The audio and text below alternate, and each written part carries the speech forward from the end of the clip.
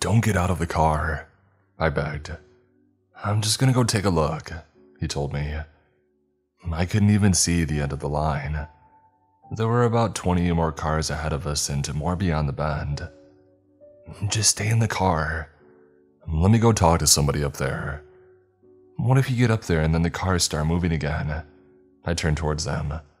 "Marcus, look at me. You're not going to leave me here." He began to move towards the door. "Marcus." "What?" "You see, this is exactly what I'm talking about. You don't get it. You just don't get it."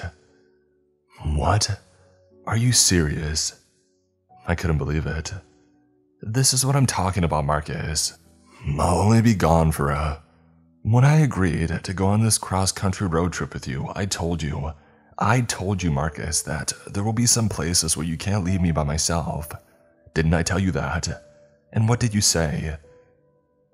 "I wouldn't leave your side for a heartbeat, or else I would die of heartache." "Oh, shut the heck up." He sat back begrudgingly in his seat. "Fine. Good. So, what do you think they're doing up there?" "I don't know," I replied. I could tell that he wanted to say something, but he opted to keep his mouth shut and began to scroll through his phone. We had talked about this before, which made it all the more frustrating. I wished that he could just get it, and at the same time I wished that he never had to feel that kind of fear. He was so carefree and laid back. I remember thinking that the first time that we met.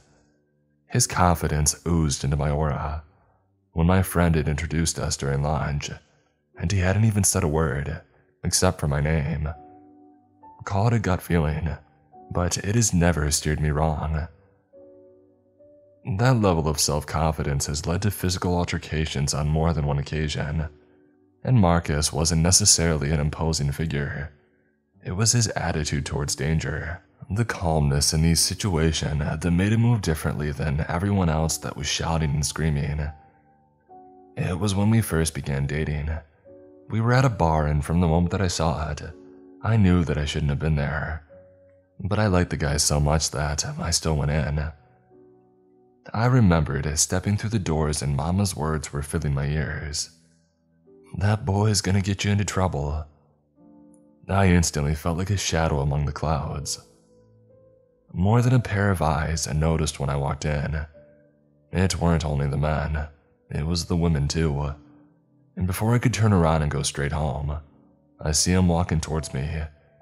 He's smiling and I instantly forgot what I was so worried about. "Hey, I'm glad you made it," he told me. "Same." "So, what are you drinking?" I cleared my throat. Something bottled." His head turned slightly and smiled. "Okay, beer it is." My nerves were getting to me, and honestly, I haven't felt that way since I was a kid. It's the best way that I could explain it. He looked at the bartender and held up 2 fingers. When he turned back to look at me, from my cornea, I noticed the bartender give me that look. At its core, it is demeaning. Its purpose is to diminish value, and it worked. I felt lesser than myself. For a second, I didn't know if I was going to be served, but the bottles were eventually plunked in front of us. "So, where are you coming from?" "I just got out of class." "Oh, right. What's your major?" "Biochemistry." I knew you were smart. He took a swig of his beer. "So, master's, undergrad?" "I'm currently working on my undergrad, but I want to get my PhD." I could feel the bartender snort in my chest. It coated my throat as I swallowed. "Whoa, that's crazy cool. So a doctor, huh?" "Yeah, I can see it." The bartender snorted again, and then spit in the sink as he wiped a glass. And for the first time that night, I think Marcus realized what was going on. He kept talking to me, but kept an eye on the man behind the counter. "It must be tough, a lot of studying." I nodded. "Yeah, so what do you do?" "Tammy told me that you worked as a consultant. For the government?" "No, it's nothing that important," he said. "I fulfill contracts." "Military contracts?" He takes another drink. No, nothing of that sort. Not really. Mostly pen caps and stationery supplies. Pen caps? What does that even mean? He finished his beer and told me, "Hey, I'm going to the restroom. I'll be right back." And before I could object, Marcus had gotten out of his seat and was walking towards the end of the hall.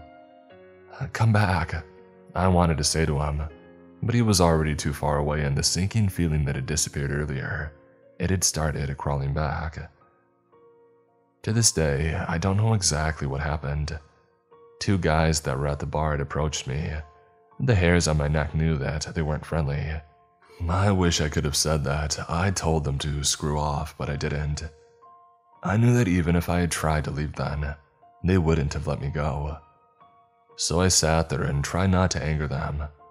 I tried to be hollow, except they weren't having it. And that was when I knew that it didn't matter what I tried.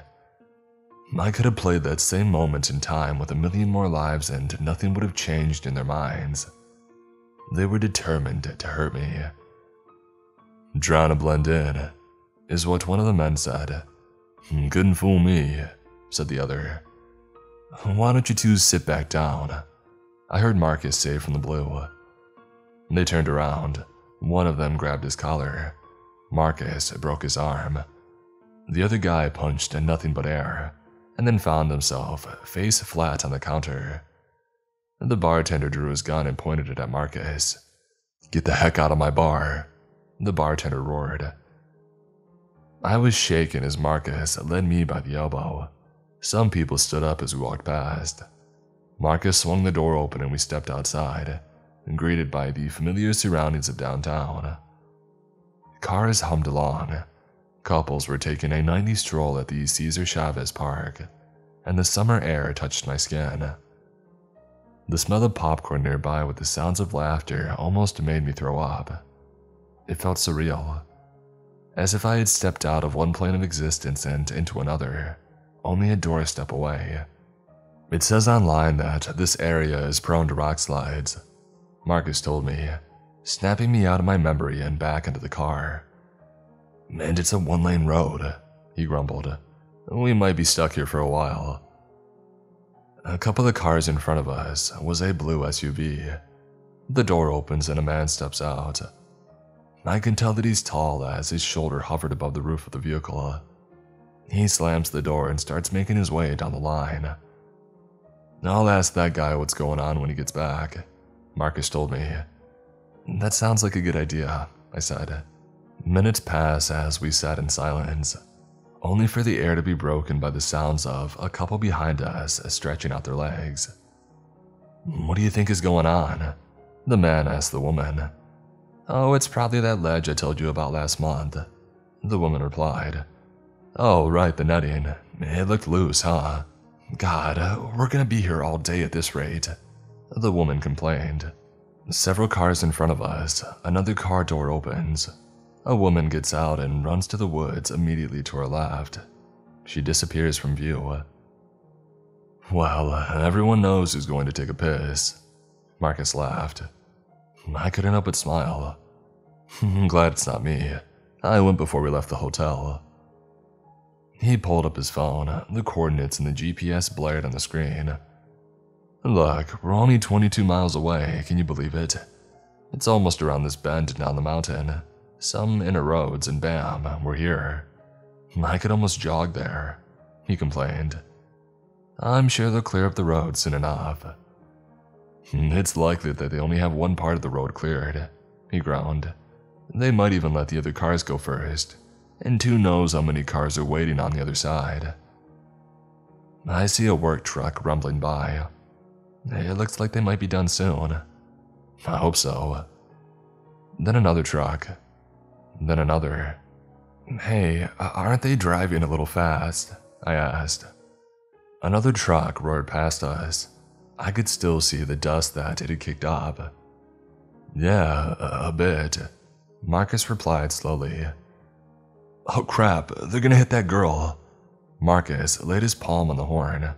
I turned to look at what he was talking about. The girl who had gone to the bathroom was coming back from the woods and a tow truck nearly took her out. It missed her by a fender. Before she could gather herself, another truck came tumbling out of the corner. The driver sees the girl in the last second and careens off the road, hitting a tree before it comes to a dead stop. Smoke is coming out of the hood, and I can see the man's head slumped against the steering wheel. He's pressed against the horn and it's blaring. "Oh my God, are they all right?" "I don't know, it looks bad," Marcus told me. We see someone ahead and get out of their vehicle, and they run towards the crash. I'm glad that someone else decided to help them and not Marcus. "What the heck is he doing?" Marcus suddenly asked. "Where's that guy going?" The man that I thought was going towards the crash had instead completely passed out. "He's running into the woods," Marcus exclaimed. "What's going on?" I asked. Marcus reached for the door handle again. "I'm going to lend a hand." "No, Marcus, please. What are you talking about?" "Listen, someone has to go check up on that guy in the truck." I grabbed his arm. He wrings himself from my grasp. "Call 911, he told me. "That guy is going to need an ambulance." He slams the door behind him and locks it. The car beeps. My hands are shaking as I fiddle with my phone. I'm trying to call 911 when I start to hear people screaming. I look up and see people getting out of their cars. They're running towards me. I look towards the woods, trying to find Marcus at the crash site, but I can't find him. There are so many people running away. Men, women, children. Entire families had abandoned their vehicles and were running back down the mountain. The car alarm blares as someone runs face first into the hood. I could feel their body thud against the steel. I open the door. "Marcus!" I make my way towards the front of the car. The young girl was bleeding from her head. "Marcus!" I screamed as I grabbed the girl from her arm. "Can you stand?" She shrugs her shoulders. I put most of her weight on me as I help her up. "Marcus!" There's so many people running out in front of me that I can't see anything but the top of the trees in the distance. There's luggage and shoes on the floor, an ice chest. I see a doll being trampled by the endless footprints stampeding past me. "Mark!" He suddenly appears at my side and immediately grabs the girl from me and tosses her onto the floor. "Marcus, what the heck?" I turned angrily towards him. I almost didn't recognize the man standing in front of me. The look on his face, it was one of pure terror. His eyes are wide and his mouth is slacked open.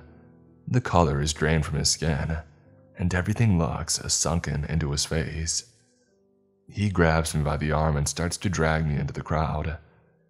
His grip on my forearm feels as if it'll crush my bones. "Marcus, what's going on? Where are we going?" I yelled. A big man running towards me crosses his arms and completely bulldozes me flat. My head hits the pavement. I can't hear. My body doesn't even feel the people stepping on me as they run past. I try to breathe, but the air gets stuck in my throat and all I can do is choke. I'm trying to stand, pulling on anything in my grasp. Someone tumbles as I reach out. I feel as if I'm about to be drowned by a sea of bodies. I can't breathe. I claw away at their limbs, their skin, and clothes, trying to get my head above the patch of blue overhead. I claw my way through the barrage of human bodies, digging my fingers into the endless torrent until finally, my head swims above the surface, and I take my first breath. It hurts the moment that I breathe. I fill my lungs again before the sea of people crash over me again, pulling me back beneath the waves, and then up again as my body is being thrashed. As my head appeared above the waves, I get a glimpse of the bodies being mowed down ahead, the headlights beaming towards us as someone is driving their vehicle on the other side. "They're running people over," I told myself, "and I am in the way. It's going to crush me," I whispered as the swarm swallows me again. I feel a familiar grip on my arms. The wing in my forearm feels crushed beneath its grip. It digs into the space between my bones, squeezing the sinew as it drags me out. "Marcus!" I screamed. The crowd keeps pushing us further down the road until we reach the turnout that is facing the forest. Marcus! We've got to go, now! He pulls me roughly from the loop of my pants. I nearly fall over again from the forest.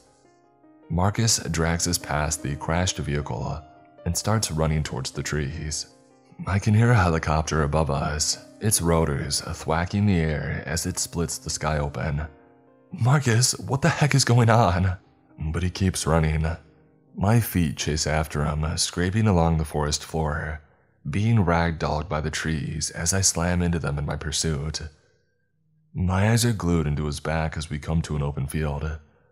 My fingers wrap themselves tightly around his shirt when I catch up. My chest is heaving and my hand is on my knee. My lungs are on fire as I gasp for air. If I weren't so tired, I would have noticed immediately that something was wrong. Marcus was rigid beside me, colder than stone. When I finally looked up, I realized that we weren't in an open field at all. Every tree in sight was bent at the base of their trunk. They weren't snapped in half or laying on the floor. They were bent over. It was like a sea of trees had been swept flat. I can't believe they brought it here, Marcus suddenly spoke. A million thoughts raced through my head. You know what this is? The same look earlier still etched into his face. I never thought they would bring it here. What's here? What are you talking about? There's no time. We have to keep running. He pulls me through the field of bent trees until the mountain shoots straight up into the sky again. We have to climb. I look up. It's a sheer cliff. I feel like a bug looking up the side of a cupboard, except I don't have any claws or wings. I can't stick myself to the edge. I shake my head. No, no way. I can't do that. Marcus pulls me towards him with both of his hands. You're hurting me. He doesn't loosen his grip. If we don't climb now, it's over. It's going to come and get us. And there will be nothing that we can do. Nothing. Do you understand me? There will be nothing. No one, anyone, anywhere on this planet could do. It'll all be over. The look in his eyes told me that he believed this with every fiber of his being. I nodded and felt his grip loosen around my arms. I'm going to help you up first. You keep climbing. I'll help you when I can. If you get stuck, I'll call out directions. If you fall, I will catch you. If I fall, don't stop. Keep climbing. Do not look back down. Find a safe place to hide. Do you understand? I nodded again. Marcus looks up and points. You see that path? He traces the mountain with his finger. It looks steep, but there are a lot of places to hold on to. He waves his hand across a section above. There. We'll have to move to the left. The rock formation indicates that a natural opening could be nearby. Maybe even a cave system that leads deeper into the mountain. If we hide there until morning, we might have a chance. He starts to push me up the wall. I had never climbed anything except the kitchen counter to get something off the top shelf. I was terrified to say the least, but somehow my hands found one ledge after another. Push up with your legs. It'll take the stress off your shoulders and fingers. I hear him yell from below me. Grab, push, grab, push, grab. My arms swing wildly as a rock comes loose in my hands. For a moment, I am hanging in midair and all I can think about is, oh, this is how Wile E. Coyote does it. Except for Marcus, it wouldn't let me fall. I feel his palm on my lower back and I'm pushed flat against the rock wall again. I hit the mountain hard. There are blinks of white lights in my vision, but somehow I manage to hold on. My fingers are bleeding, but I've got a good grip. A part of me wanted to stay there and never move again. Perhaps I would blend in. No one would be expecting to look halfway up some random mountain for people dangling there, right? My thoughts are swarming when I hear it.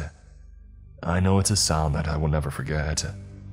My body stiffens and I want to be a rock so badly.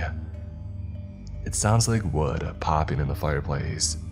Pieces of sap that are trapped, which burst from the intense heat. The only difference being it wasn't a piece of wood. Nor was it only one tree. It was an entire forest being crushed. The sounds of each log hitting the ground at the same time shook the mountain. Pieces of rock began to fall around and above me. I turned my head to look below. My eyes barely above the tree line, and the giant trunks fall by the hundreds. It was coming for us. "Move, move, move, move!" Marcus yells from below. I feel his hands urging me to climb, but my knees feel like jelly. He jams his fingers hard into my butt. The shock wakes me up. The pain splinters my thoughts and I can feel my eyes start to water. "Move!" He shouts at me like a drill sergeant. "Pick up your legs and go! Now, now, now!"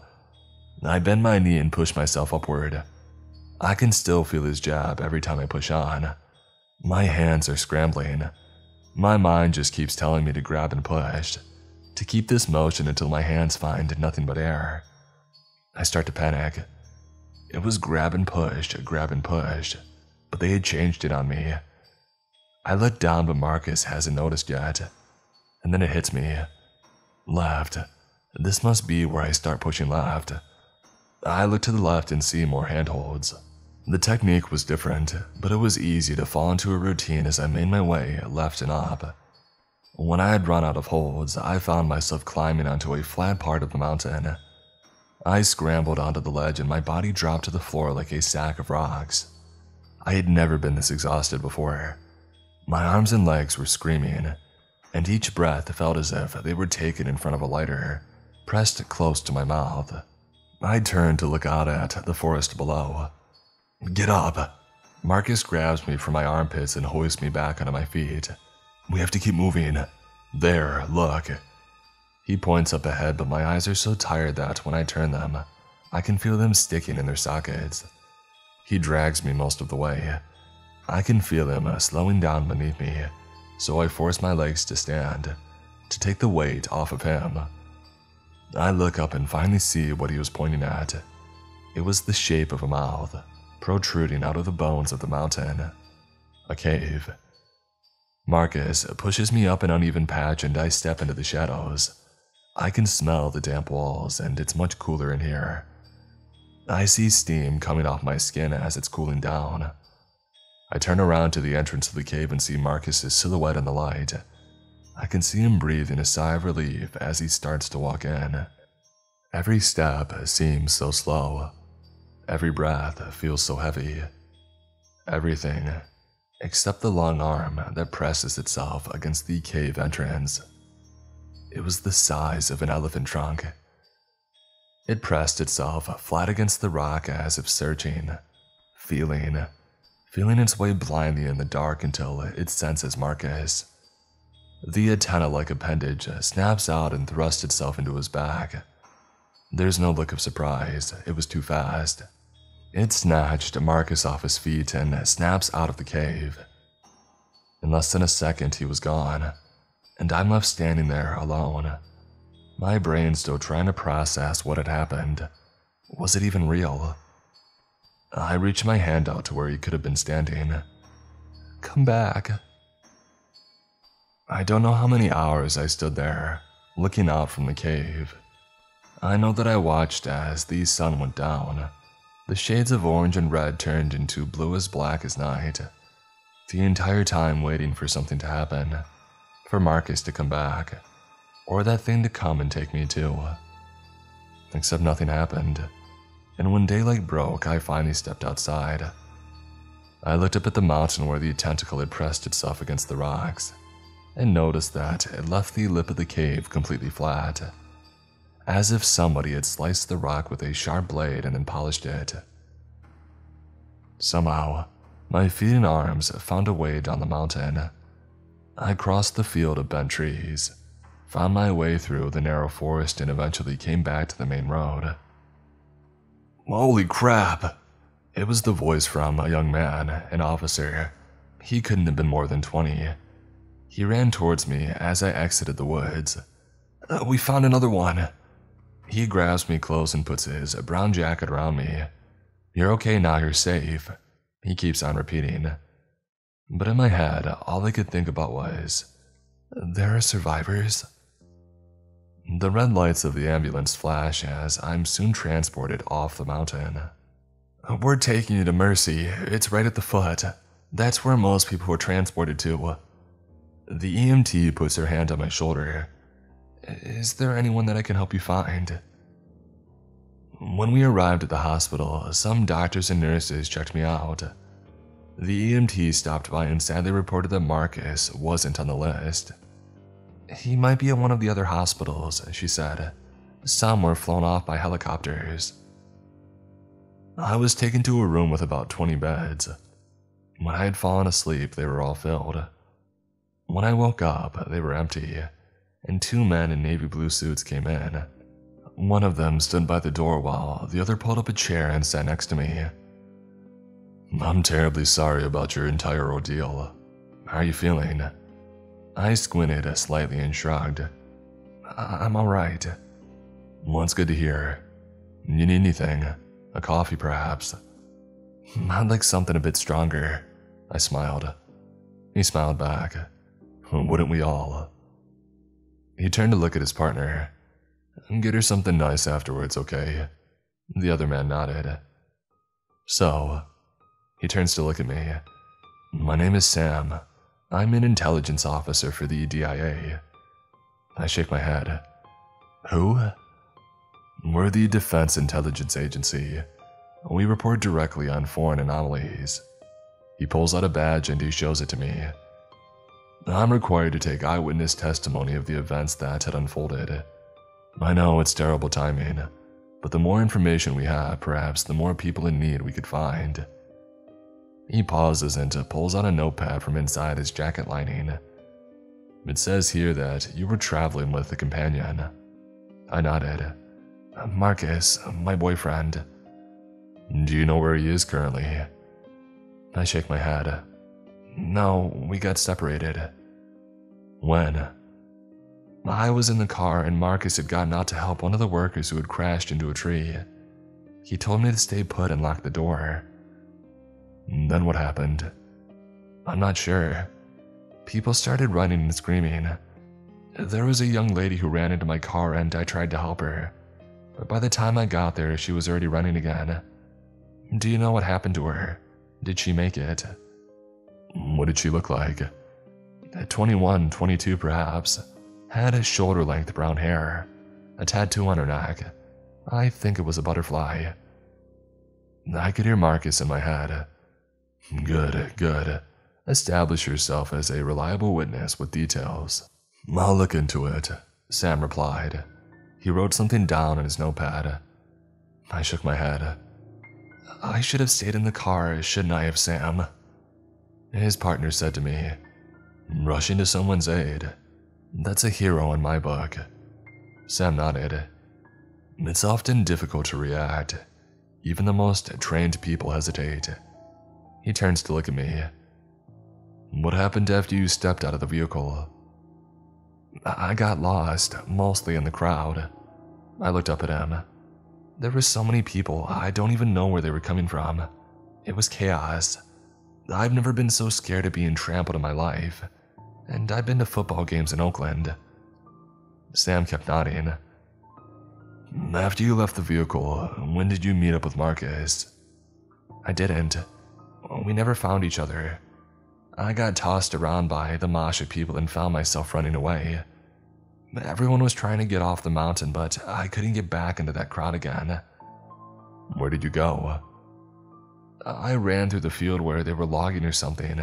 Tons of trees were cut down. There was nowhere for me to hide, so I just kept running. Until I found a cave. I ran inside and waited until morning. Sam continued nodding. And at any time did you see anything else? Something abnormal? A person, perhaps?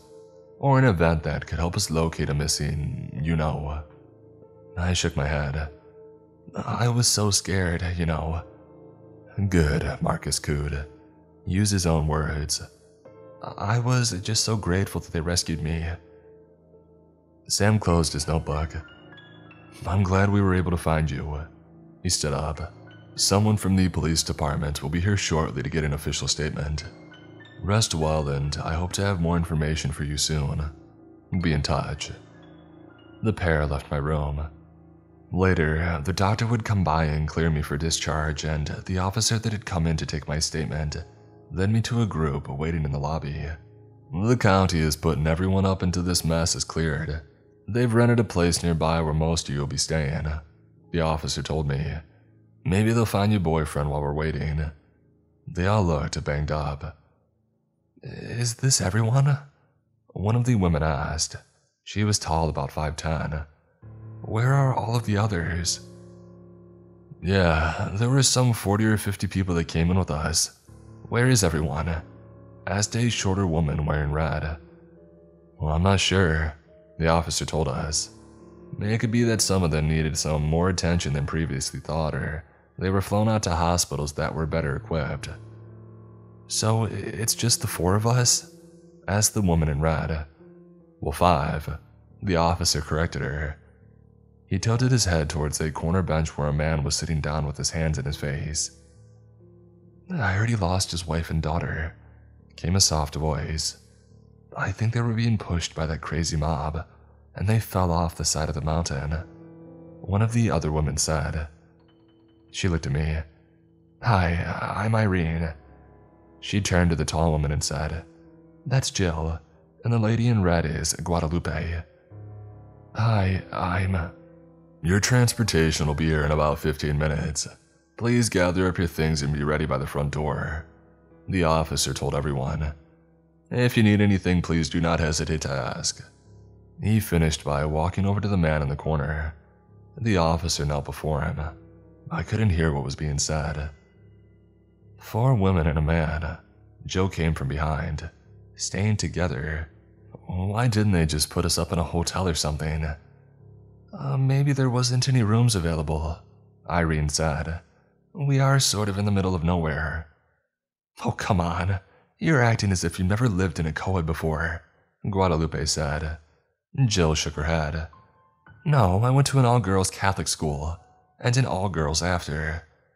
Guadalupe rolled her eyes. "I'm Mexican. My entire family is made up of Catholics, and we know to be nice to thy neighbor." Jill shrugged. "I was just saying." "So, did anyone see what was going on?" Irene asked. "No, I just saw a bunch of white people running and I knew it wasn't going to be anything good," Joe replied. Guadalupe laughed. "Aren't you white?" "Yeah, and I was out running. What are you talking about?" Jill smiled. They turned to look at me. "Did you see anything?" I shook my head. "I didn't see anything at all." The state trooper opened the door and let us in. Everything we paid for by the county. He went ahead to check the rooms as our gangly group ground to a halt at the entrance landing. "The kitchen is on the 2nd floor," he called out. "Some volunteers had stocked the place. You're all welcome to anything that is here." "I've never seen a kitchen on the 2nd floor," Joe replied. "We're in the mountains, and most everyone has one. It's a great place to entertain and quite the captivating view," I told her. She seemed surprised. "I worked as a realtor for 6 years." "That explains everything," Guadalupe replied. It was my turn to be surprised. "Staunch shoulders," she said. "You were born with natural shoulder pads for suits." Only Irene chuckled. "Oh, come on, ladies.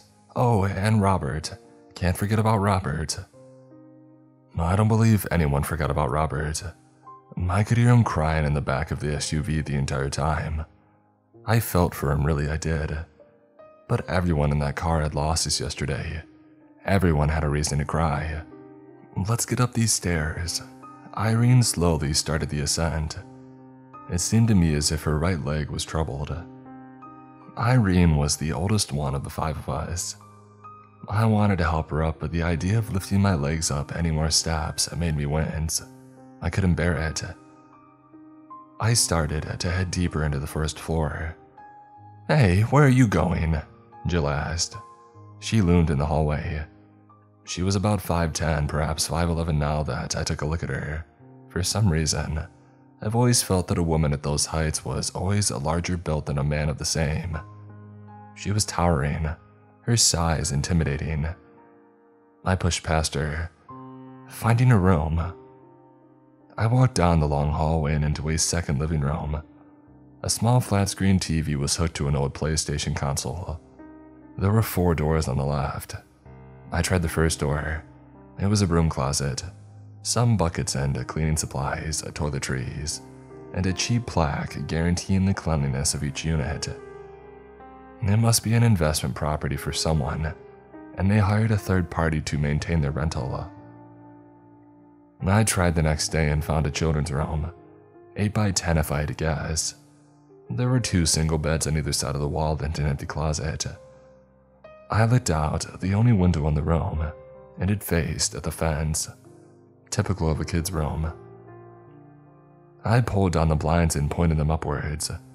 I learned that if they were pointed down, someone outside could look in. It's an old realtor trick to keep the house as discreet as possible, to bring more appointments to the listing. But for tonight, it would serve as a freebie barrier to the outside world as I slept. I threw my luggage on one of the beds and I locked the door behind me.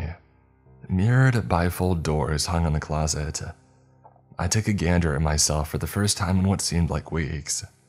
My hair had begun to curl as the products wore off. The trace amounts of eyeliner and foundation were gone, leaving a pallid texture behind. The clothes I wore draped across my frame were donations from the hospital staff as mine had become tatters. I eased myself closer to the mirrors as I slid off my jeans. The action alone made my elbow shake. I managed to pull it beneath my thigh as I looked at it in the mirror. The wound still oozed with blood. I could smell the stench now as it was laid open to the air. It hurt with every step that I took. The doctor said that it required 4 stitches to keep from splitting to my vaginal opening. You won't be able to hold in your bowel movements for some time. You'll need to wear incontinence pads until you've healed. The doctor told me at the hospital. You said you fell on something. The truth kept playing in my head. If only I hadn't stopped moving. If only I didn't hesitate for that second when we were climbing. Perhaps Marcus wouldn't have been taken.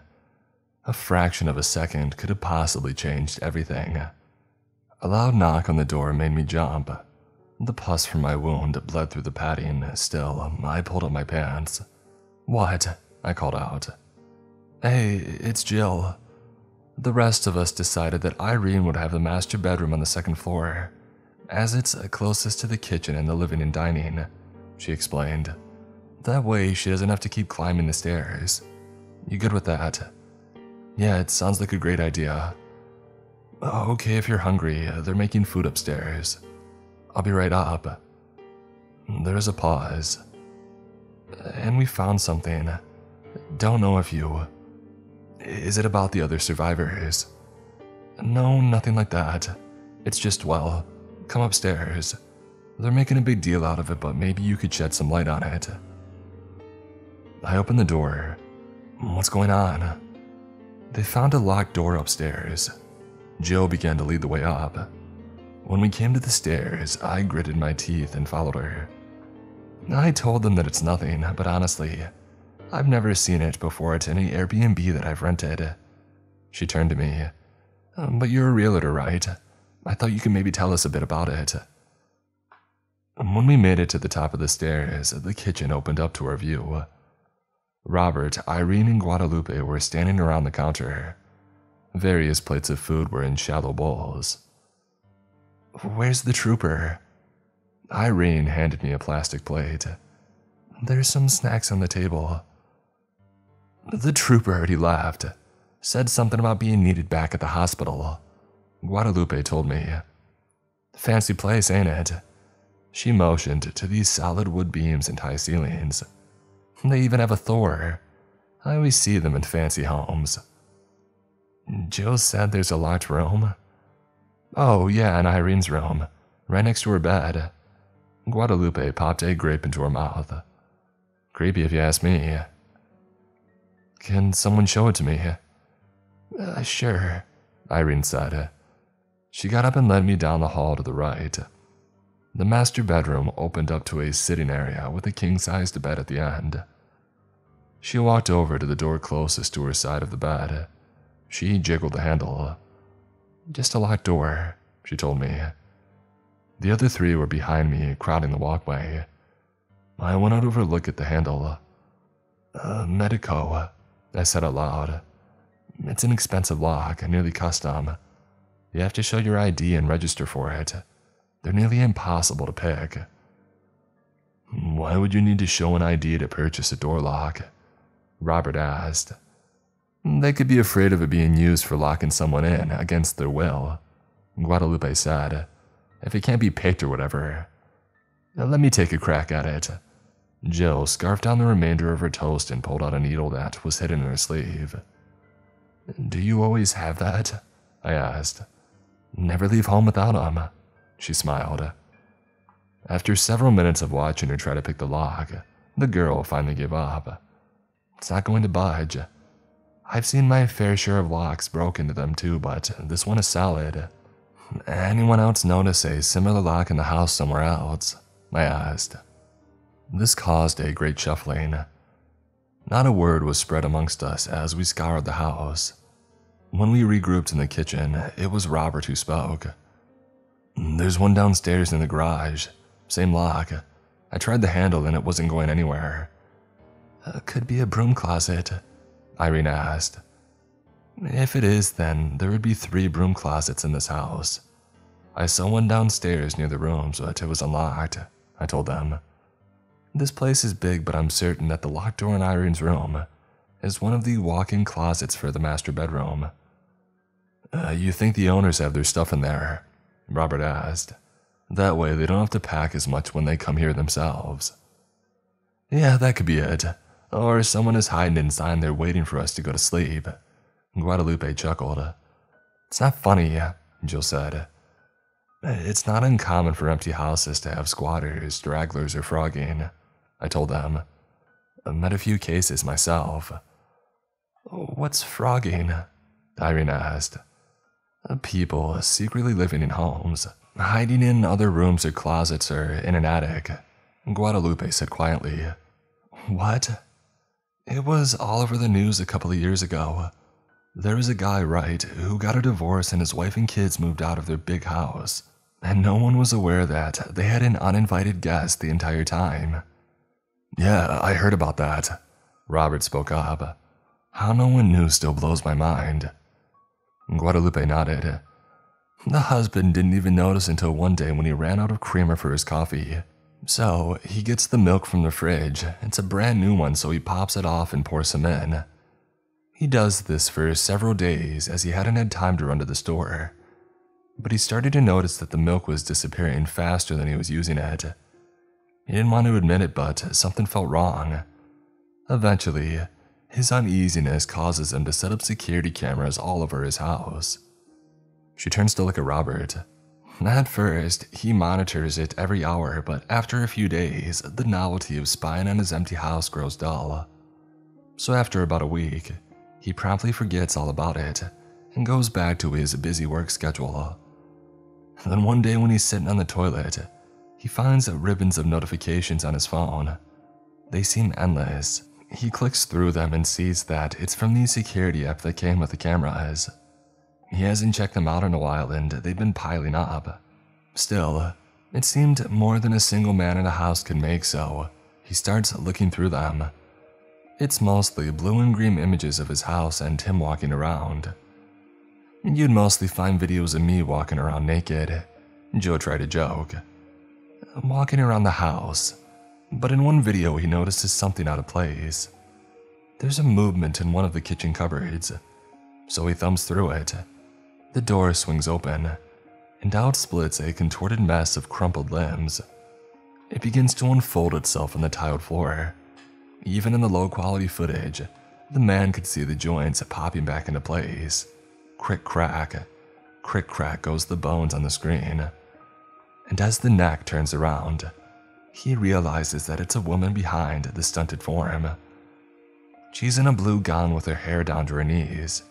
She walks over to the fridge and opens it up, grabs the milk and pops off the lid. She puts her lips on the plastic and begins to drink.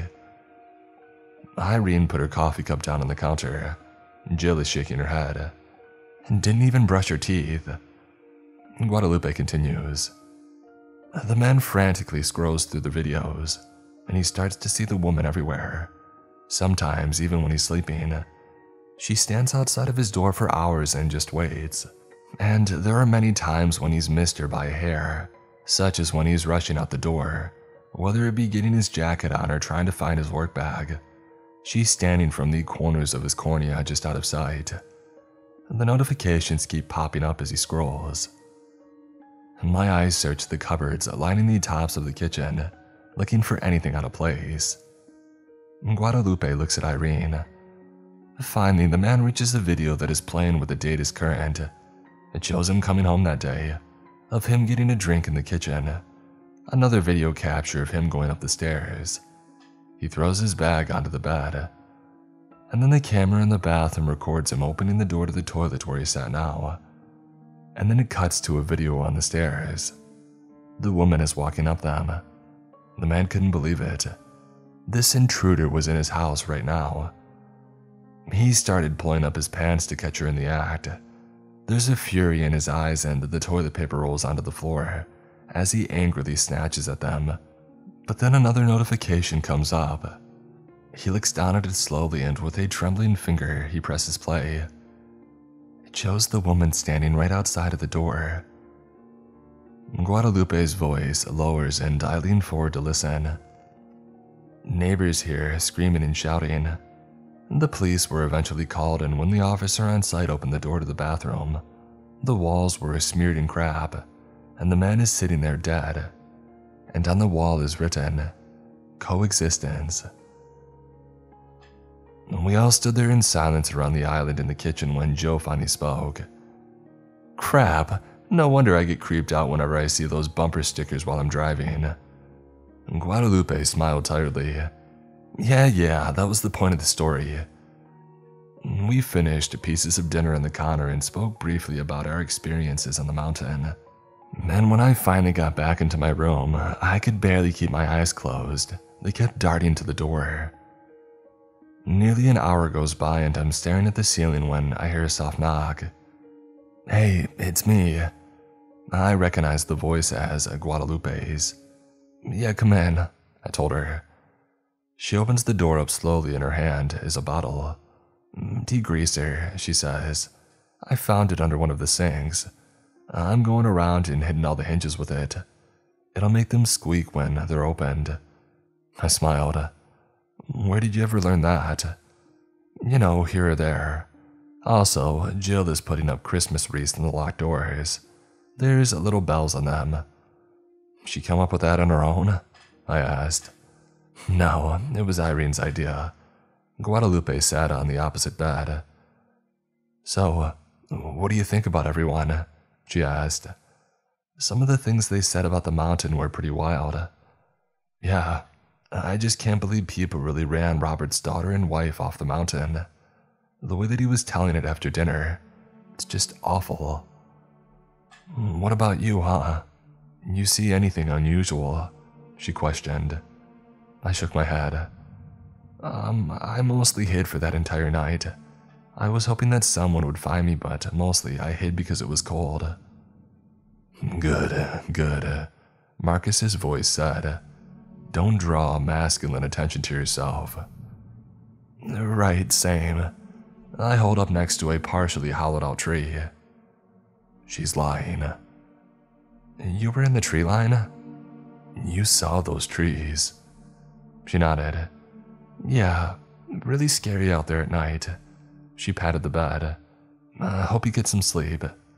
The door squealed as she pulled it shut. When morning came, I changed my bandage, pulling off the old one and scraping the leaking fluids into a trash bag. I wiped myself clean and administered the ointment and placed a new bandage in its place before going back upstairs. I had taken a handful of painkillers, but climbing didn't get any easier. The sun poured into the kitchen magnificently, and Irene was there to greet me with a cup of coffee.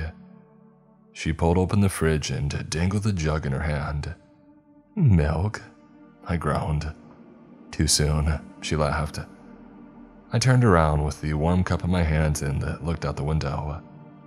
The mountain range filled every square in the frame. The tops were littered with snow and freshly minted flakes were falling from the sky. "It's beautiful," Irene breathed. "I wish my husband could have seen it. We were only a few hours away from our campsite." She smiled and looked at me. "It's where we met, 43 years ago, when I still had a good leg." She takes a sip of her coffee. "I was with a bunch of girlfriends from college and we were on summer break.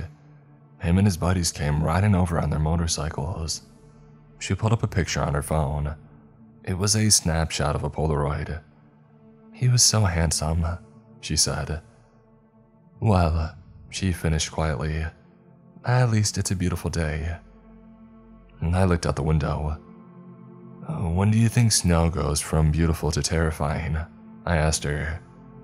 The snowstorm raged outside. In a few hours, it had grown from a gentle breeze into a hellish pelting that shook the house painfully. The front door rattled as each gust of wind threatened to throw it open. The snow piled on the roads and the sun had been blotched from the sky. It was midday but as dark as night. I could hear the wind screaming as it tore past the cabin, scratching its nails against the wood, itching to pull it all down. "At this rate, we'll be buried," Robert said. "I thought it was global warming," Irene commented. "It's nearly April." I could see Jill biting her tongue, but in the end, she chose not to say anything. By the time Guadalupe joined us, the boiler had stopped working. "What's going on? The water is freezing," she told us as she came up the stairs. "I think the gas main is out," I told her. "Power surging too," Joe pointed outside. "Probably interference with the lines." "Hey, has anybody got his cell phone connection?" Robert could be heard. I watched from the window as the thick power cables bounced outside. "Why is it moving like that?" "It's bouncing up and down as if being strummed violently. They look as if they're about to snap off." Ice built up at the edges, which causes the air to move around them weird. "Looks like little invisible men are jumping on them." "Yeah," Jill said. I shot her a look. "What?" "I worked as a pole technician for a couple of years." When night began to settle, we each silently came to the conclusion that no one was going to be coming for us tonight. Robert had found some candles and set them around the kitchen. Guadalupe built a fire in the living room. I gathered blankets from the closets and brought them up, as Jill filled the sinks and tubs with water. "Maybe we should all huddle up in here." I dropped the blankets in my arms. It's the only warm place left in the house. "I don't mind sleeping in my room," Jill said. "Do you think that's the best?" Irene asked. "I'll come back up if it gets too cold," she told us before heading to her room. "Anyone able to get a hold of the trooper or the hospital?" Guadalupe stoked the fire. I could feel the heat coming as she stroked the coals. I hadn't realized that my bones were aching until then. "I still don't have a connection," Irene said. Robert pulled out a crumpled yellow jacket from his bag.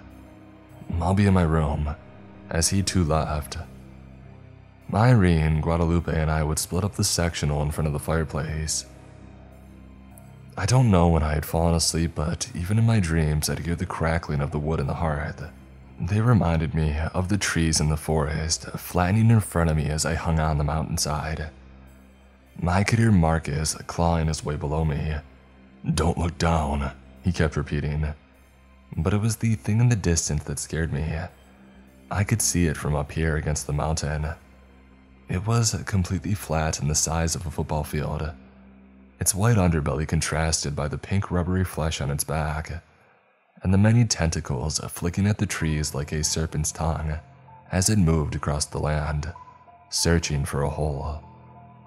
It looked like a giant tapeworm, spewing foam from the crooked teeth and closing its mouth. I remember thinking, it can't see me, can't possibly know that I'm here. It has no eyes. But then it turned to look at me and I swear that it didn't need them.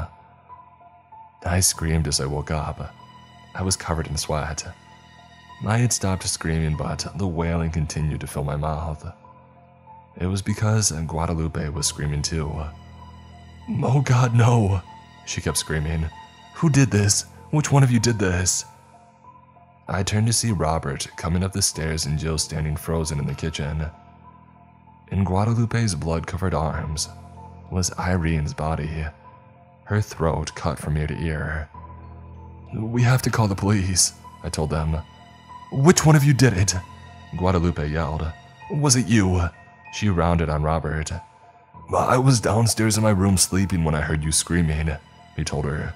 "And why would it automatically be me? You two were the ones sleeping closest to her."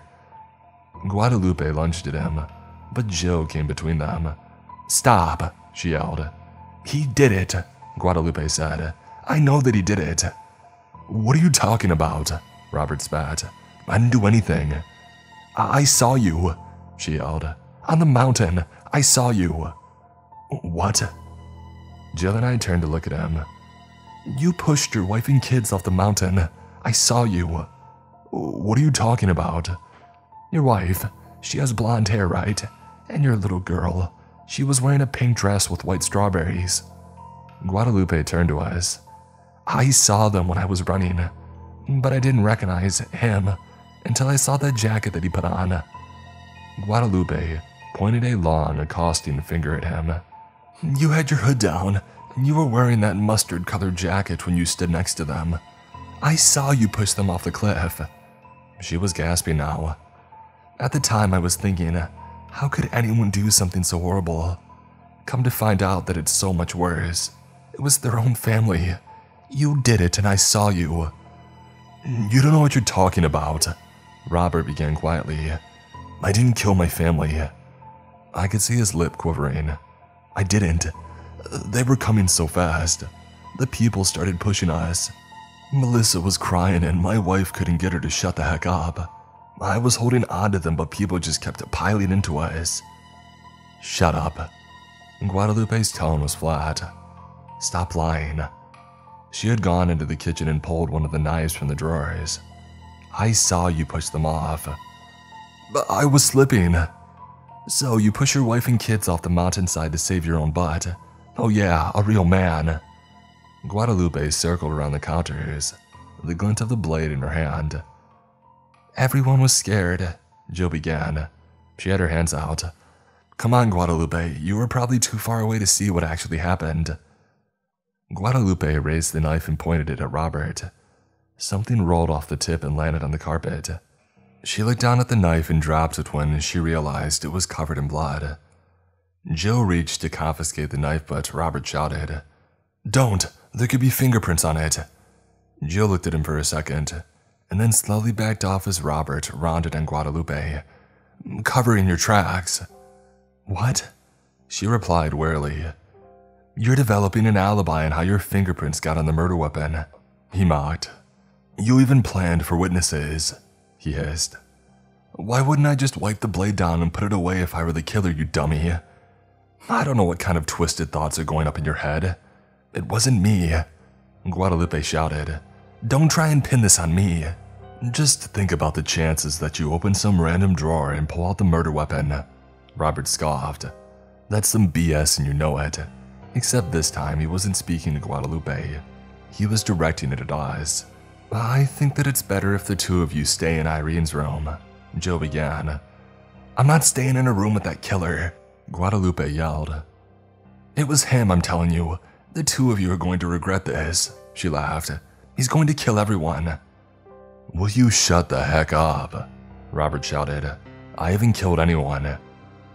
"How can you stand there on top of their desk with a clean conscience, sitting here denying it as if I and God didn't see you push them off?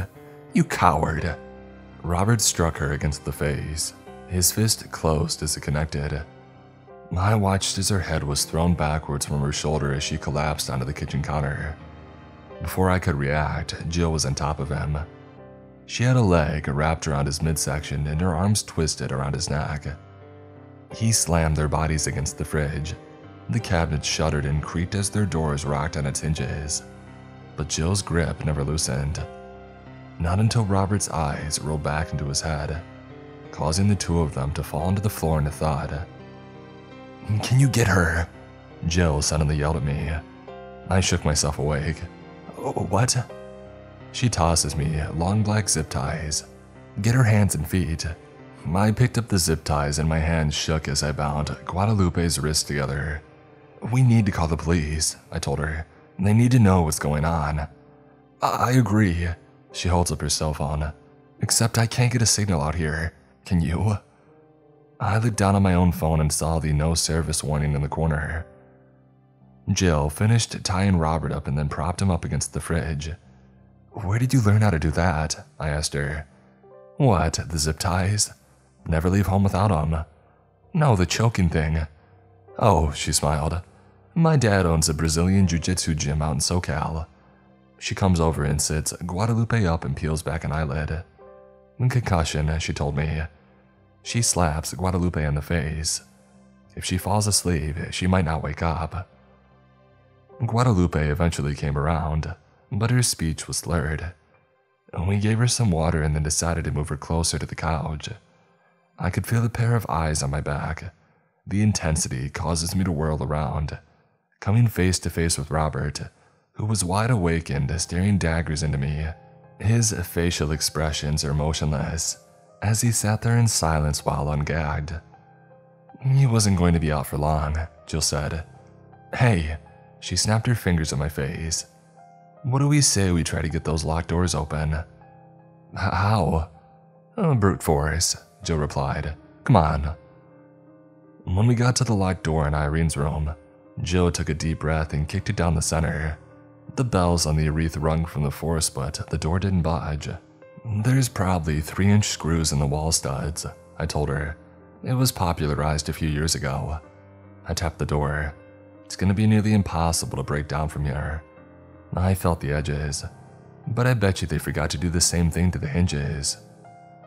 Jill looked at me and smiled before pulling back her leg and kicking into the side of the door. It came loose from a crunching blow. We looked through the crack. Inside was a single fold-out desk and a chair. On the desk was a monitor that flicked on and off. "Can you?" Jill didn't need further convincing as she gave another kick, and the door mostly came apart. I moved the mouse on the desk and the screen came alive. Each part of the monitor was sectioned off into different parts of the house. In one of the panels, 2 figures were moving. It took me a second to realize that it was us. The video feed was showing our backs, and I whirled around, staring into the dark room. "They were watching us," Jill whispered. "This entire time this place was bugged." I followed our images on the screen until I came to one of the picture frames hanging on the wall. My fingers brushed the edges until I noticed them cover the video feed in the closet. I moved my hand over the area again until I'd pinpointed the camera. It was in the center of one of those black screws holding up the picture. I would never have known it was there. Marcus's voice rang in my head. "You have to be more diligent." "I've got the Wi-Fi up," Jill told me. I turned around, still trying to make sense of everything. "Where's the culprit?" I asked. Someone had to be sitting there. I pointed to the chair. "Look, we should probably go tell the others." She nodded. "They have a right to know. We could probably even untie Robert now," I added. "Maybe," Jill said grimly. "But after what I just did, he could prove to be more violent towards me if we let him go. It's one of the harsh realities when taking down a bigger opponent and not finishing them. They'll always pose a danger afterwards." We made our way out of the room and down the hall towards the kitchen. I winced as I heard the fire crackling as we drew closer. "Hey, we managed to open the lock." There was no one there. Both Robert and Guadalupe were missing. We heard a clamor come from below and ran towards the window. 2 figures trailing across the snow. They had come out of the garage. One of them was being dragged. "Crap, it's them," Jill whispered. "We've got to do something. They probably still think that one of them did it." We ran down the stairs and opened the front door. The ice bit into my fingers as we dug our way out. The cold cut like a knife into my flesh, the tip plucking away each tendon, pushing aside a vein as it split the connecting tissue with each stroke as I plunged my hands into the snow, clearing a path. "Jesus!" Jill yelled into the wind. "It's freezing." She cupped her hands. "Guadalupe, Robert." But it was no use. Her words were thrown to the wayside by the wind. "I think I see them." I pointed across the road, next to the light post. Before I could stop her, Joe ran out the door and she got as far as at the end of the driveway before stumbling onto the ice. The wind blew my ear numb so I couldn't hear her fall. But the image of her pinned to the ground told me that she was in trouble. "Come back," I yelled. "There's no way you're going to reach them." I didn't know if she could hear me, but she started to stand up. I saw her turn and look at me, and that was when the snow moved. It crawled. The snow top rolled like tiny little legs, almost as if an ice sheet were gliding. "Jill," I screamed. "Come back." She waved her arm at me, and then she was flat. The snow covered her quickly, crawling over her body, reaching around her throat in order to fill her mouth, as the wind howled into the night. I froze in terror as I watched her being carried away, buried alive in the snow. I screamed and found my legs as the wind battered me from all sides, but it was no use. She was taken. In the back of my mind, I knew it had taken her, even if they were significantly smaller. I knew how they moved, and I had seen it before, rolling over the surface, crushing everything in its path, searching blindly in the dark with the pitter-patter stick of its tendrils. I could finally see it now, in the snowflakes licking my outstretched hand and landing on my face. They came falling from the sky, so tiny like that camera. I wouldn't have ever noticed it if it wasn't shown. I pulled my hand closer and watched as the tiny translucent tapeworms mixed with the snow and began to stir in my skin, cracking their icy shells, uncurling their bodies as the heat from my arm woke them from their slumber. I could have brushed them off, but I already knew that it was too late. I looked up at the sky and watched them falling down like stars all around me. Nearly frozen, I stumbled my way back to the cabin. I flung open the door and shut it behind me. I had only closed my eyes for a second when I felt the glass thump against my neck. I turned and came face to face with Guadalupe, who stood on the other side of the window. She was smiling and her teeth were chattering. "Let me in," she said as her hands banged on the glass again, her sleeve in near tatters when I opened the door. She came in with the snow. "Oh, thank God," she told me as we pushed the door closed. I began rubbing her arms as if they were an icy blue. "We have to get next to the fire," I told her. She nodded as we made our way up the stairs. "Where did you go? What happened to Robert?" I asked. "He dragged me outside," she claimed. "Pulled me by my hair, said something about not wanting to sleep under the same roof as a dang killer." I couldn't stop him. But then the wind and snow, everything blowing so hard. I found a chance to push him when he was trying to throw me over an ice patch. He hit his head on a rock, and I would have just left him. But that guy kept pulling at my arms, ripped my sleeves near off. She showed them to me and suddenly I felt frozen. Suddenly I felt as if I should have turned around the moment that I saw the roadblock on the mountain pass. "So I stepped on his balls," Guadalupe kept saying. "Felt one of them squish beneath my feet, I'll tell you that. Oh man, did he wail. I could even hear him above the wind." She kept rubbing her arms. "We have to make it past this night, yeah? I'm sure they'll come for us in the morning." She stretched out her arms to welcome me close. "What's wrong? Hey, where's Jill?" I was still staring at the tattoo on her arm when I realized too quickly to look away. She was taken by the snow. "What?" She slipped, and the wind carried her off. I couldn't get to her. "You left her out there." I nodded as the light flickered on and off across our bodies, reading the tattoo on her arm over and over again in my head. coexistence.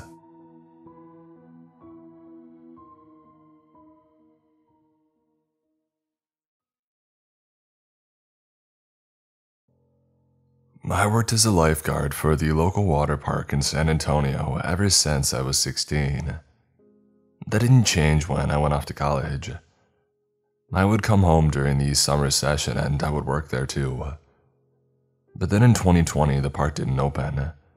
I went through an entire school year low on cash, splitting the meager stimulus checks over the coming months. And in 2021, the park was still closed. By now, I was desperate for a job and started looking through all of the listings that I could find. Indeed, jobs, Craigslist, Facebook. But it wouldn't be until I bought the local gazette that I found my calling. It was in small print, requesting experience around bodies of water, deep water. There was a phone number attached and not much else. I gave it a call and got an address. The old man on the line didn't seem too concerned with my credentials. He was more interested if I could make the hours. It would be every single day from 9 a.m. to 5. There ain't gonna be no sick days or nothing. No vacation, nothing. If you take on this job and you're 15 minutes late, I'm finding somebody to replace you. There will be no negotiations, no second chances, and absolutely no loitering.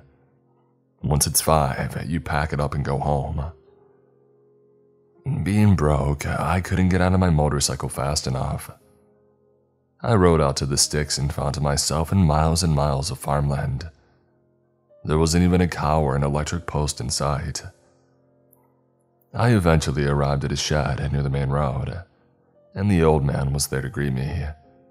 He was perhaps 60 years old, had on blue jean overalls and a white shirt. He also slung a shotgun over his shoulder. He didn't say much, just asked me to follow. At first, I kept looking back, afraid someone would steal my bike. But as we kept walking, I started to grow concerned for my own safety. Flashes of Old Yeller began to creep onto the back of my neck as I watched the barrel of his gun bob up and down as he walked. And then it dawned on me, I hadn't told a single person where I was going. "Here's the hole," he suddenly said. I was so distracted that if he hadn't have said anything, I probably would have fallen into it. I looked down and realized that I had never seen water like this before. It was clear, but the bottom looked black. I could feel the sun banging on my shoulder, but still the water looked black. And it wasn't really much of a hole, more like a small pond. It looked to be about 20 feet in length and there was nothing inside of it. No signs of wildlife or brushes. There was no algae or even leaves on top.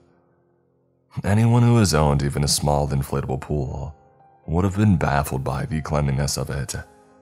It looked clean enough to drink out of, yet for some reason, I felt as if I drank this water, it would never stop. It would go down my mouth and into my stomach and just keep going and going. I peered over the edge, trying to get a better look. The water started about a foot below the soil. The blades of grass were peeled away from it, and the surface was completely still. How deep is this thing? The old man shrugged. We're gonna fill it up in a couple of weeks when the boys get the cat out here, but for now it's a liability issue. I've been cited by those gosh dang leeches on the board, saying that it needs at least 8 man-hours of surveillance per day on top of all else. That's why you're here. He nodded toward the trail cameras set up in the trees. And I'll know if you don't show up, you hear? And with that, he was gone, and I was left to begin my first watch. In the first 10 minutes, I came to the astounding conclusion that there was absolutely nothing to do. So I mostly sat down at a nearby tree and scrolled through my phone. At least there's connection out here, I said out loud to no one and for no one. It wouldn't be 2 or 3 hours in before I grew tired of looking at my phone, and I slightly dozed off. I had been sleeping for a while when I started feeling myself falling. I screamed in my dream as my legs kept kicking at the ground. I flapped my arms, but still I kept on falling. I could feel the rush of the void below as I kept sinking, and then I felt something wet, which instantly woke me up. I opened my eyes, facing the sky. I was on my back and my arms were above my shoulders, as if I had been dragged through the grass. I looked down at my feet and saw that they were in the water. I quickly got up and backed away. I looked behind me to where I had been sleeping under the tree, except for now I was about 15 feet from it. Must be a low point in the soil, I reasoned. That's why all the water had gathered here. This entire area must be dipped toward the hole. I'd have to be more careful in the future. A few hours later, the alarm on my watch would beep at 5 o'clock, and I would walk back to my motorcycle and go home. At dinner, I told my mom everything, where I was, who I was with, and the number that they could be reached at, and the address that I'd been given. I even told her about the hole, but she didn't seem to be too concerned. Sinkholes are common in this area, she told me. Wetlands, erosion, she rattled off. For the next couple of days, I kept going back to the hole, and admittedly, I fell asleep more than once, but I was always sure to not sleep too close to it again. It didn't take more than a week before sheer boredom and curiosity finally got the better of me, and I started walking around the rim of the hole. I shined the flashlight from my phone into it. Mine didn't even get back a reflection. This thing had to be pretty deep, I figured. How deep was it, though? I found a broken branch nearby and dragged it over, poking it into the water. It had gone down about 5 or 6 feet when I realized that I was starting to feel some resistance. It felt as if it were near the bottom, so I leaned more weight into it. Big mistake. The resistance gave and I fell in. I plunged through the surface. My body instantly started shaking. The water was freezing. It felt like a sledgehammer was taken to my chest as I convulsed. My arms stiffened at my sides. I couldn't swim. The muscles of my left leg contracted. I could feel the sinew rippling underneath my skin as it cramped up. It wouldn't extend in, so I began to sink. Everything was black, and I couldn't tell if I was right side up or not. I started to panic and tried to spit out the bit of water that had gotten into my mouth, but because I was completely submerged, it caused me to swallow. It felt as if I were choking. I wanted to cough, but I couldn't. I kicked with my free leg and it felt like white noise. I kicked again, nothing. This thing was bottomless. I would sink and keep sinking and no one would ever find me. I would just keep going and going until I was snagged through the Earth's crust, eventually falling into the pits of magma far below. The pressure was beginning to build on every side of me, pushing in my eyes, against my skin, and wrapped around my throat, squeezing me flat, squeezing me of all my air so that it may open my mouth and force its way in. There was nothing I could do. My lungs felt as if they were on fire. A part of me wanted to be quenched, but then I remembered a part of my training manual as a lifeguard. Loosen your limbs, spread yourself out like a star, it read. I pushed against my joints and stretched out my limbs by force, kicking when I could. Slowly, I felt myself rising toward the surface. A noise came from below. It shook everything around me. I laid absolutely still as I listened. It sounded as if 1,000 needles were being dropped onto the floor, their points hitting the concrete. I looked down below, staring into the absolute darkness. Not a single sign, and yet I could feel something coming. Terrified, I began to claw my way to the surface. Swim, swim, swim, I yelled at myself. I could hear the needles getting closer to my ear. Swim. I threw my arms upwards and kicked with both of my legs, fighting my cramped leg, struggling against the water, and still it felt as if I were sinking. The needles grew into a roar and I could feel an immense pressure building beneath me. The water felt like bubbles swimming past me as I was blown out of the water. I was hurled through the air and landed several feet away. It sounded like a jet engine behind me, absolutely screaming as the water shot straight into the sky. For a second, I thought I was dreaming. I walked over to it and saw the droplets in the air. It looked like rain falling upwards. I held on my arm and touched it. Even the viscosity was different than that of tap water. I felt something crawling on my skin, which caused me to recoil. On my hand was a translucent, jelly-like creature, the size of an eraser and completely flat. After I had exposed it to the air, it started to grow white. I watched as it contracted its body as it lunged forward, crawling on my arm. I peeled it off my skin and then threw it on the grass. It was so light, almost like air. And then it struck me. These things could be carried out for miles in the clouds. I've read about fish eggs and frogs that did that, so who knows where these things might land. I looked up in time to see the water had mostly stopped. A few droplets had begun to fall back down as normal. I looked into the hole and it looked completely empty. I couldn't see the water below or anything else. The hole simply kept going. The ground started to shake, and again, I could hear the sound of needles. I knew what was coming, so I ran as far as I could through the field. 3 loud booms. The water shot upwards again and again like a cannon.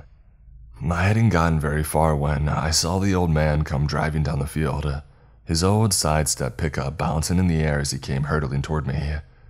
"Get in the truck," I thought he yelled. 3 more loud booms. I jump in through the window and he turns us around and drives us back toward the shed. When we get there, we are stopped by a group of men in suits. Black utility vehicles rumble past us, and the old man gets out and starts yelling at these men on his property. One of the suits pulls out a taser and the old man is shot in the chest. He goes down next to me. I try to pick him up, but the man in a suit yells at me to leave him.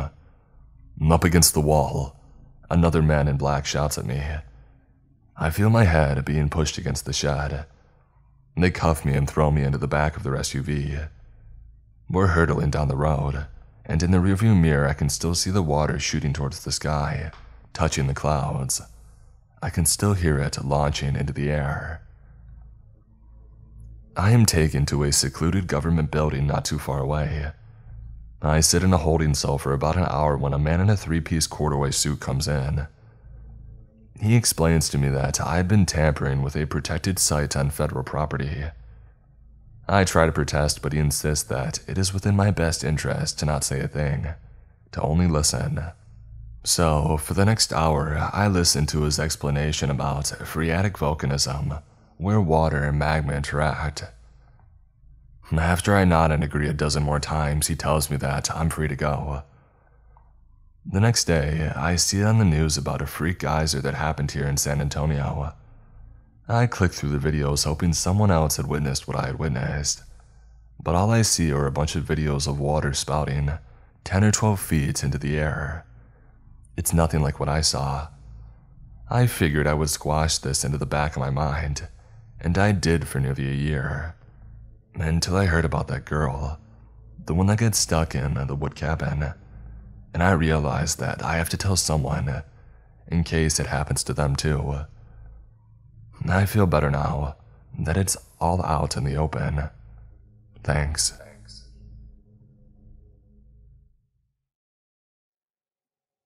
I tried to go to sleep, but Irene's dead eyes kept staring back at me. The light from the fire danced across her broken gaze. I wondered if she was awake when the killer had slit her throat. Did she burn their image into her brain as she died? Guadalupe must have noticed too, because she placed her hands over the dead woman's eyes and closed them. If we had some $50, then she could rest. What? I asked numbly. Coins on her eyelids for the ferry, Guadalupe said, so that she can pay the fare, otherwise she won't be able to rest. I nodded sleepily. The warmth from the fire baking my bones, for they still remembered how cold I had been. "Don't fall asleep." Marcus's voice came in my head. I looked across at Guadalupe as she was stoking the fire. "She has a weapon. There is a weapon in her hands."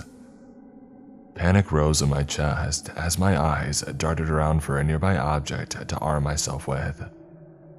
My hands wrapped around a snow globe that had been on the table side. The weight felt good in my hands. The panic in my chest subsided, returning back to normal, beating warmly again as fatigue rolled over my body. I don't know when I had fallen asleep, but I forced my eyes open as I felt the first rays of the morning sun coming through the windows. Irene was staring directly at me. We had bundled her up and placed her into a corner. Both of us were too tired last night to move her any further. The light was low, and when I looked outside, it was still snowing. How many millions of snowflakes in an hour? How many of them were not snowflakes?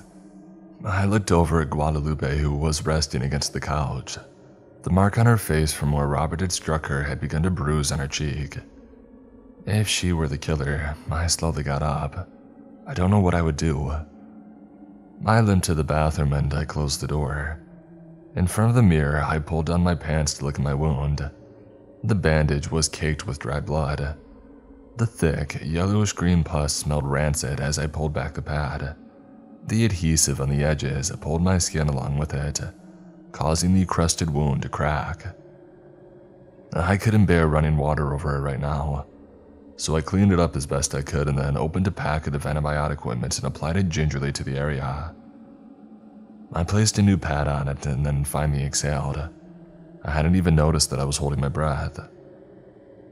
When I had gathered myself, I limped back outside. Guadalupe was already in the kitchen. I looked at her for the first time in good lighting. Her skin had lost most of its color. The creases on her face were deeper than before, and her right eye could barely open. We were two battered women. "Bread?" In her hand was a fresh slice. She looked up from the kitchen. "The power is still surging. Can't get it to stay on for more than a few seconds. Perhaps we should plug our phones into the wall and let them get as much charge as we can." I nodded. "Yeah, in case the trooper doesn't come back today." I went over to the corner where my charger had been and I turned off my phone, and then I plugged it in. I was about to walk away when it started turning on by itself again. The logo brandished itself on the screen as it booted back up. I waited until I was at the home screen before pressing the power shut-off buttons in unison. The screen went black again and the charging indicator had come on. It was a good thing that I had kept watching it, as the charging indicator disappeared, and then a few moments later, the logo came back on again.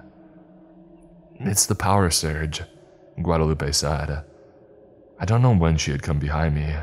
I didn't even hear her footsteps. The phone loses power and the charging indicator goes away, and then when the power comes back on, it automatically boots back up. Crappy design if you ask me. I left my phone on and watched as the screen lit up and the phone vibrated. Less than a second later, it vibrates again. At this rate, the battery will be drained. Guadalupe agreed. We're going to have to keep our phones off. It's nearly nightfall and we've taken turns at trying to get a signal. The trooper hasn't come and there's not a snowplow in sight. The snow hasn't stopped and it keeps piling higher outside. It's my turn to check my messages and attempt to call to the outside. I can't get anything, so I guess I'll have to wait. Another day has passed and another morning gone by. There's food and water and not much else. Neither of us had said a word in quite some time. My phone is at 32%. I tried calling out again, but still nothing. Night has fallen. I woke up to the embers dying in the fireplace. I think that's the sound of wood splintering in the hearth that had woken me up. The thought alone sent shivers down my arms. I brush away at them as I lay on the sectional. I pull my blankets closer as I squeeze my eyes shut. And then I hear it again. I open my eyes slowly and strain my ears. It sounds like a jingle. I slowly crawl off the couch and walk quietly to the stairs. I look down into the darkness. I don't see anything. I could start to see wisps as I breathed. The embers cracked in the fireplace and I started to go down the stairs slowly. The cool, stiff boards creaking as they flexed beneath my weight. My legs are numb as I reach the bottom. I blindly put my hands forward and feel my way into the dark, pressing my fingerprints against the night. I feel along the wall as I go down the hallway, my hands finding the door that leads into the garage. I open it and let it shut behind me. I pull on my phone and shine it into the empty spaces. Searching for the light, I finally find the switch and I flick it on.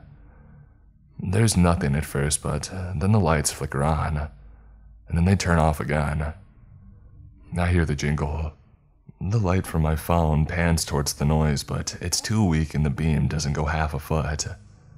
The lights in the corner flicker back on again. I get a glimpse of the door and I can see the wreath shaking, the balls and the little golden bells rolling back and forth as it touches the edges. The power goes out again. I walk closer with my phone, shining it onto the edges of the door frame, and I want to cry as I see that the door frame is wiggling. The worms. They look like hundreds of tiny little fingers squirming as they're trying to force their way out of the cracks, coming from the edges and beneath the door, pushing over each other as they try to get free. And then suddenly they stop. The jingling stops and the door stops shaking as they turn towards me, their tiny blind faces following me as I backed up into a support beam. Don't move. I nod my head and watch as their tips twitch along ever so slightly. The light turns back on. They can sense heat. I hear Guadalupe say from behind me, "It looks like they're trying to break out." She walks closer to the door and pulls a needle from her sleeve. I hear the door jingle as the lock comes free. The worms fall at her feet, crawling over her shoes like snow as she looks into the room. Inside is a padded cell. The DIA must have been using this as a holding room. I can see a body, a heap of flesh balled into a mound in the center of the floor. It was the trooper. I guess he didn't make it past the gestation period. You killed him? Of course she killed him. Marcus screamed into my head. We needed a new host. Guadalupe turned to me and proceeds to unhinge her jaw, exposing the ridges in her throat, and there in the center of her mouth is a pale pink larva-looking creature in place of her tongue. I watched as its eyelids sickly open, revealing two beady eyes staring back at me. I can't even scream as I run towards the door. She crashes her body into mine and we tumble to the floor. I can feel my stitches opening up. Get off of me, I screamed. We need more hosts. Her voice echoes back as she lashes out and strikes me on the face. Lights pop in my head as I come reeling forward. She pins me to the ground. I can see from her hand that she's holding up one of the translucent worms from the door. The edges are growing white as if it is dying. She rips off the whitening flesh and I watch as they slowly start to grow back. Usually, we only need an opening. Even a wound will work. But if we want it to really stick, through the mouth is the fastest option. What are you doing? Good. Stall her. Oh, don't worry, it won't hurt much. We simply eat your tongue away until the ends and then attach ourselves to the muscle. She dangles it playfully above my mouth. Stall her. What are you? I cried. Her lips unfurl as she smiles. None of us really know. One day my brothers and sisters just were. Some say we came from the sky. Others say deep from the ocean. All I know is that we want to coexist alongside humans. You're a parasite. I spat as I struggled underneath her, but the points of her knees are pressed against my shoulder and ribcage. You won't think that once you become like us. Now shut up and open wide. All I can do is shake my head as she brings the thing closer to my face. Keep her talking. You killed Irene, didn't you? She was too old to be a host. We tried and she died. Oh God, Robert was right. We had to slit her throat to make it seem less suspicious. She nodded in agreement. I tried pushing my shoulder off the floor, but her knee pushed me down once again. But you're young and healthy. You'll make a good host. Maybe even become a queen. Her hand chokes my neck. I gag from the force, my mouth opening as she starts to lower the creature in.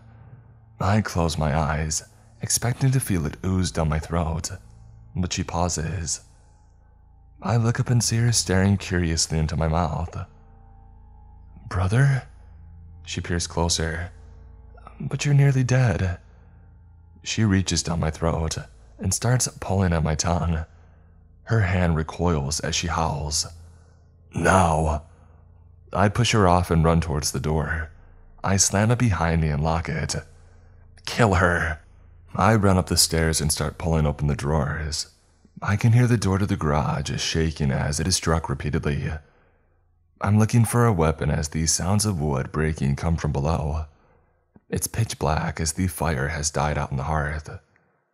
I can hear her running up the stairs. I turn to escape out the balcony, but my head is suddenly pulled back. I push against her so fiercely that a chunk of my hair comes off in her hands. My hands search blindly in the dark, looking for something to use. My fingers wrap around a wrought iron poker. I swing it wildly in every direction. I feel the curved end connect with a sickening crunch as it lodges into the side of Guadalupe's head. She screams and keeps coming, clawing at my arms, pulling herself closer to my mouth. I yank the rod loose and a chunk of her head comes off. There's blood everywhere. She moves towards me again, her hands outstretched as she tumbles to the floor. I pull my arm back and I strike down again and again and again. And when I see that pink thing wriggling its way out of her mouth, I flatten it with the steel in my hands. I can hear the exoskeleton crunch. Day broke out into the living room. Irene's eyes were still open as she stared at us. I gathered a few things from the rooms, socks from Robert's bag, some clothes out of Jill's suitcase, and even some garments from Guadalupe's room. I packed some food and rope in my bag. The snow had stopped sometime in the night and the sun had come out, but I still couldn't get a clear signal. Before I left, I turned on the stove without lighting it, letting the gas fill the house, and then placed a flickering candle in one of the rooms downstairs. I pushed my way through the front door and began walking back towards the hospital. The ice blanketed everything. I didn't know if I could make it, but a voice in my head kept telling me that I could. Sometime later, I hear an explosion in the distance. The fire was probably raging right now back at the cabin. I pulled my jacket closer.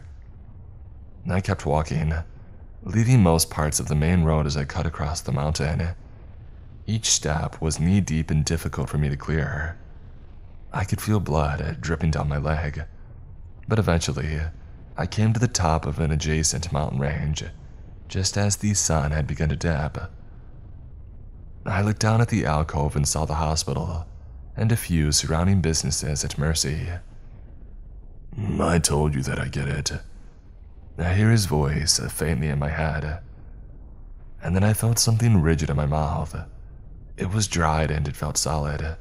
I took off Guadalupe's gloves and reached into my throat, nearly choking as my fingers searched for the foreign object. When my fingers touched it, I immediately knew what it was. I pulled it out from the back of my tongue and revealed what looked like half a cocoon. I noticed that the exoskeleton was peeling, so I began to shed away the layers. Inside was half of a translucent worm. its body covered in slight yellow pus as the edges began to grow white. It seemed to turn and look at me before it finally stopped moving. I placed it gently on the snow and cried. Ever since then, I haven't been able to hear Marcus's voice. I wish that I could have thanked him. I wish he could have known how much I loved him. No matter what,